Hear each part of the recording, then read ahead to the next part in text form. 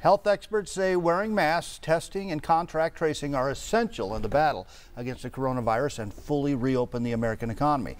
One expert with decades on the job says we need to do better to fix the testing lag time. News 4 Tucson's Eric Fink live tonight at the Pima County Health Department with the rest of our story. Eric.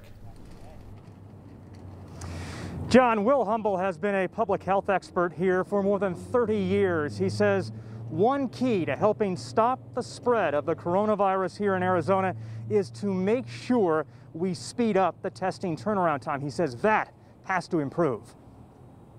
As Arizona surpasses 138,000 confirmed COVID-19 cases, Will Humble, who led the State Department of Health for 6 years until 2015, says the testing timeline has to be better. Humble says on average, people are waiting more than 8 days to get results, making contact tracing very difficult.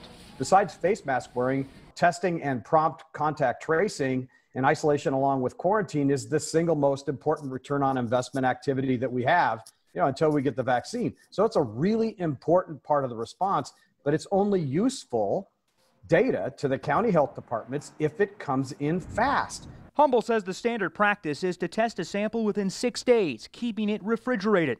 But if it goes on longer, Humble says the sample could degrade and it could produce false negatives. He says it's vital to start consistently tracking the turnaround time on testing. Unless you measure it and unless it's transparent, it's really hard to hold anybody accountable, and it's less likely to actually happen. So we need that metric up on the dashboard. Yes. And back out here live, new data released today from Johns Hopkins University shows Arizona has the worst COVID-19 death rate per capita in our nation.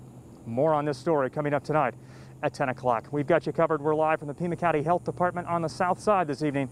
I'm Eric Fink, News 4 Tucson.